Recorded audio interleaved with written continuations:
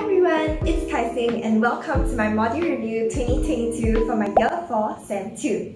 It's been quite a surreal semester since I'm in my Year 4 and I see all my other batchmates and friends graduating. But for me, because of my double degree, I have until Year 5, so technically this isn't my last semester. For this semester, I took 4 modules from Business, Communications and New Media, USP and English Literature, and in total, my modules were worth 21 MCs. The 4 modules that I took and will be covering in this video are NM4102, Advanced Communications and New Media Research, EN1101E, An Introduction to Literary Studies, UQR2215, Developing Meaningful Indicators, and FSP 4003, my field service project for business. So without further ado, let's begin! The first module that I took this semester was NM4102, Advanced Communications and New Media Research. This is a compulsory 4K mod that all CNM honours students have to take, and it's a 5MC mod that's intended to help honours students learn how to conduct research and prepare them for their honours dissertation. During the module, we learned various research methods, ranging from quantitative research like surveys and experiments to qualitative methods like in-depth interviews and focus groups. Although the main bulk of the module does focus a little more on the quantitative side, where you learn things like how to conduct statistical calculations on SPSS like chi-square test, ANOVA, and correlation and regression analysis. For this sem, the mod was taught by Prof. 𝘾𝙍𝙊𝙉𝙏, who is really nice and such a kind and patient prof. Prof. 𝘾𝙍𝙊𝙉 did a really good job explaining and teaching us how to use SPSS in a very clear and simple manner that even someone like me, who is really bad at numbers, math and statistics, could understand. The assessment for the module can be broken down as 20% for class participation, 20% for an article critique and presentation that can be done either in pairs or individually, 30% for a group research project consisting of a research proposal, a research paper, presentation and peer evaluation, and last but not least, 30% for an individual research proposal consisting of a 1-page abstract and a proposal. For the group research project, my team and I worked on the topic of the dead girl trend on TikTok and its effects on well-being. What I really love about this mod is how it really teaches you to apply the things that you learn in class, and it's also one of the rare occasions throughout my 4 years at NUS where I actually got to do a proper research project and write a full research paper, with the exception of my undergraduate research opportunity project or UROP from last semester. And for my individual research proposal, to make things more efficient, I figured I could write the proposal based on the topic that I intended to work on for my final year dissertation. I won't go into detail specifically on this because I'll be working on it in the next 2 semesters, but I think it'd be really fun to do a video to document the entire process, so look out for that. Overall, my rating for this mod would be 3.5 out of 5 for ease, because it's definitely not the easiest mod, whereby you have to put in some effort, but it's also not impossibly difficult if you do enjoy research like me. And 5 out of 5 for learning, because I learned so much from Prof. 𝘾𝙍𝙊𝙉𝙏. And last but not least, 5 out of 5 for fun, because I absolutely love research and had so much fun for this mod. And this gives an overall score of 4.5 out of 5 for NM4102, Advanced Communications and New Media Research.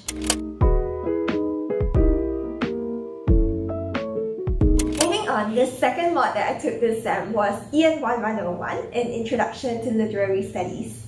Even though I'm a double degree student in Business and Communications and New Media, I actually always loved literature a lot, and if I hadn't taken CNM or Business, I think I probably would have taken Lit. So a tip for those students like me who aren't majoring in literature but want to take the Lit mod. You can try taking it in Sem 2, because the Sem 2 module is usually more catered towards non-Lit majors, or at least there's fewer Lit majors since most of the freshmen who are majoring in literature would have already taken this exposure mod in their first semester. I didn't actually know that there was a distinction between the Sem 1 and Sem 2 mod. I just took it this sem because it worked out in my module plan. If you do take the mod in Sem 2 like I did, then the mod will be taught by Professor 𝘾𝙀𝙊𝙀𝙊, who is a really super nice professor. For this sem, we covered poetry, 2 novels, 1 play, and 1 film. For poetry, we have a course pack of about 50 poems, if I'm not wrong, but you don't actually have to read and study every single poem in detail. Mostly, you can just study those that will be discussed during tutorials.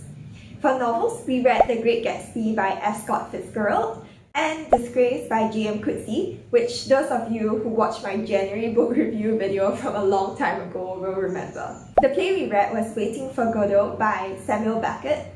And finally, for the film, we watched Hero or 𝘾𝙀𝙊𝙀𝙉𝙀, which is directed by 𝘾𝙊𝙉𝙀𝙊. Since I had read The Great Gatsby and Waiting for Godot, as well as watched 𝘾𝙀𝙊𝙀𝙀 before, I essentially just had to reread the previous text and read Disgrace for the first time. And I finished all the texts before classes began in January. So here's a tip for everyone who's thinking of taking this mod, is to actually check in Luminous to see which texts will be covered in this sem that you're taking the module, and try to prepare early by reading ahead and reading those books in advance so that you don't have to stress and rush through them when sem starts. In terms of assessments for EN1101E, you have a midterm test that counts for 20% of your grade, a final test that's worth 20%, a short 1,000 to 500 word essay that's worth 40%, and tutorial participation that's worth 20%. My rating for this module would be 4.5 out of 5 for ease, not because it's super easy, but if you enjoy literature and reading like me, then it shouldn't be too difficult. And 3.5 out of 5 for learning, and 4.5 out of 5 for fun, which gives an overall score of 4.2 out of 5 for EN1101E, an Introduction to Literary Studies.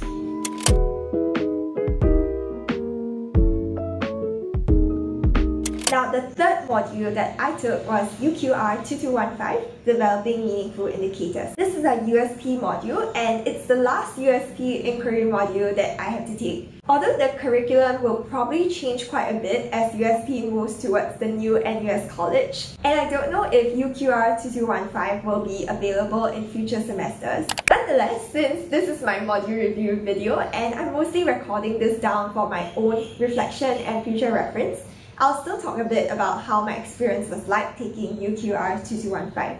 The mod is taught by Professor Charles Burke, and he has a rather interesting way of teaching, such that you don't actually have a specific syllabus and there's no assessments breakdown. So in a way, this mod is quite unique and quite a special module that's different from all the other mods I've taken in university. It was a really fun experience, even though I'm honestly not very good at data analytics, coding, and things like that.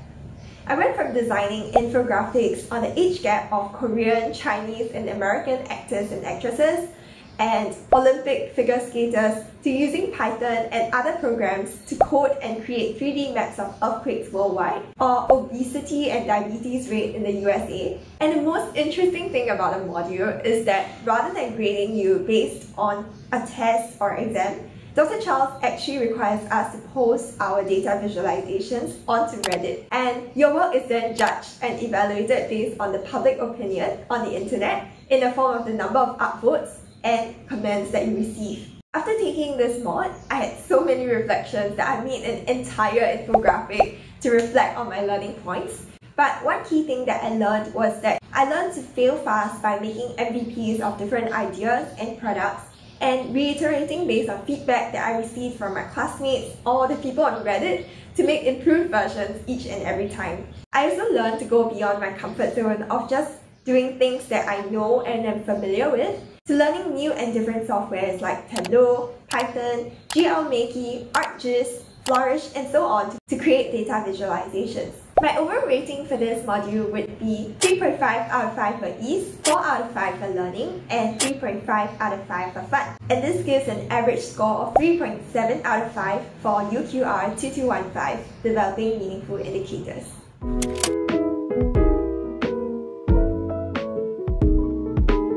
But definitely not least, the fourth and final module that I took this sem was FSP 4003, the field service project that all business honours students have to take. The module is worth 8 MCs, and you have the option to do it either in one semester or across 2 semesters although my group opted to finish it in one sem. In terms of the assessments, all students are graded for their FSP along 4 basic components: a team report that's worth 45%, a final presentation to the company and supervisor that's worth 25%, a peer review that's worth 10%, and a 5 to 10 page individual learning journal that's worth 20%. For my team, we had the amazing privilege of working with 𝘾𝙍𝙀𝙊𝙄𝙀𝙁, which I'm sure all Singaporeans will recognize as one of our most well-known and beloved homegrown brands. For the project, my group and I were tasked to find out how we could make the heritage brand of 𝘾𝙍𝙀𝙁 more relevant and appealing to young adults in Singapore. And so we conducted a consumer perception survey where we surveyed about 393 Singaporean and PR young adults. Additionally, although most FSP groups don't typically do this, we went one step further by launching an Instagram account called Friends of 𝘾𝙍𝙀𝙁, and we carried out a 2-week Instagram campaign to market 𝘾𝙍𝙀𝙁.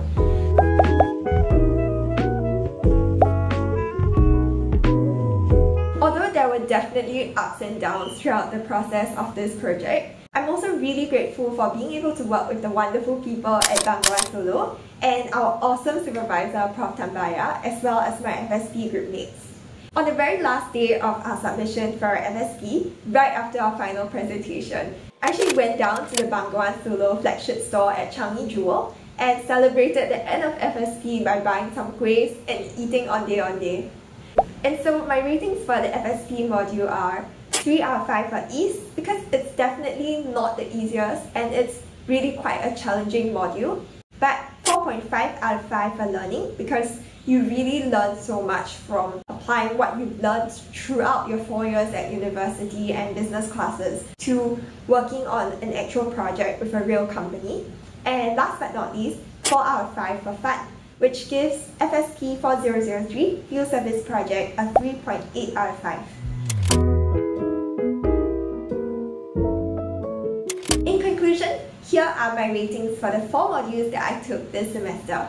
NM4102 Advanced Communications and New Media Research, 4.5 out of 5. This is a compulsory mod for CNM honours students, but super helpful for learning research methods, and definitely a must-take if you're interested in research and doing a thesis. 2. NM4101E, An Introduction to Literary Studies, 4.2 out of 5. This is a super fun and enjoyable intro mod to English literature, and if you take it in Sem 2, you'll be taught by the really nice Prof. 𝘾𝙍𝙀𝙁𝙁. Third, UQR2215, Developing Meaningful Indicators, 3.7 out of 5. A very unique USP mod taught by Professor Charles Burke, where you do data analysis and data visualizations and you post them onto Reddit. Last but definitely not least, FSP 4003 Field Service Project, 3.8 out of 5. This is compulsory for all business students on the honours track, but I think the FSP project is one of the most meaningful projects you can do, since you have the opportunity of working with a real company in Singapore to carry out a project for them.